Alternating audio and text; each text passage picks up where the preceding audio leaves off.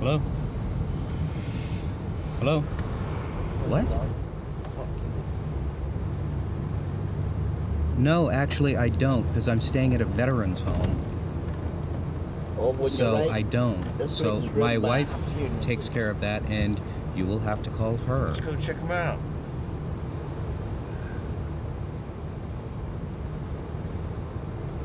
You want to? Oh, we can get this going. Take what we want. But no, I can't. I told you, I live at a veteran's home because I have PTSD. I don't take care of any of that stuff. My wife does. Of Men in War is about being a young man, going to war, losing yourself, and trying when you come back, being another man, trying to build up a new life. The way I have addressed it with this film is to pick up 12 men who have decided to go through therapy in a residential program for 9 months.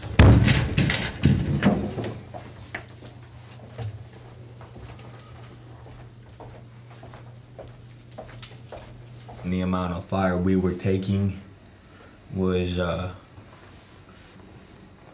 getting heavier, so I knew it was sooner or later, you know, they'd zone in on us.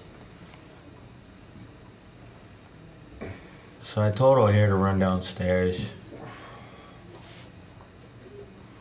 So he got up. About 2 seconds later,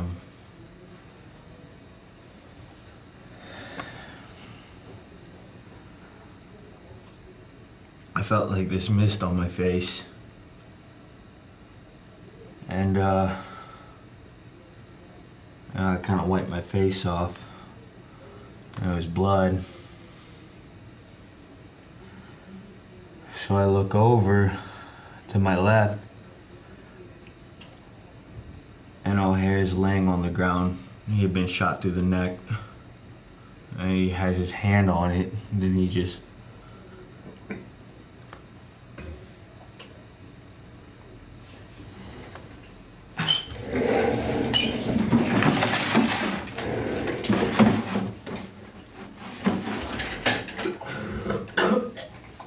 Both my grandfathers went to World War I, and when they came back, they got married, they got kids, and they never spoke to their experience of World War I, neither to their wife, nor to their kids, nor to their grandkids. You know what I think about, dude? I look at all these Geritol fucking wheelchair-ridden fucking old fuckers around here and think, you know what, dude? 90% of them were in the same boat we were.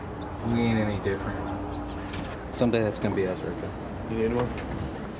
When I was a child, their experience of growing up and living in war-torn cities in Normandy was never expressed. It was like if all this had never happened. Although you could feel, and perhaps because I was going to be a filmmaker, I was more sensitive to the silence, for instance. And but it's true. It was always a question in my mind. These people around me are carrying something that is not expressed. You did all this math today? Mm-hmm.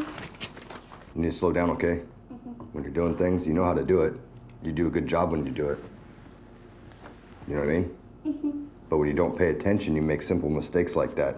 Mm-hmm. All right, hey, let's not start getting crazy, okay? Because you'll be in trouble. Mm-hmm. Open your mouth and talk, please. Open your mouth and talk, please. How many birds are there?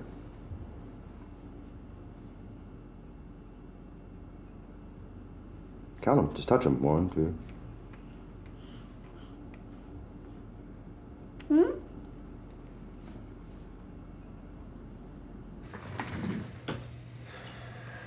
I don't know. I think at this point I'm feeling a lot of fucking anger and hate and rage. The effects of the trauma can be inherited, but you can free yourself from this legacy and continue building on what happened, but not being hostage to what happened. This is my son, Matt. He was in Vietnam. Not Vietnam. I mean, not Vietnam, I mean Iraq, and got wounded. Hey, at least he's doing better. Yeah, he is doing better. A lot better. It's a good question, but can you ever prepare somebody for this? I don't think so. In an event of the human species where everyone can take someone else's life is a huge transgression.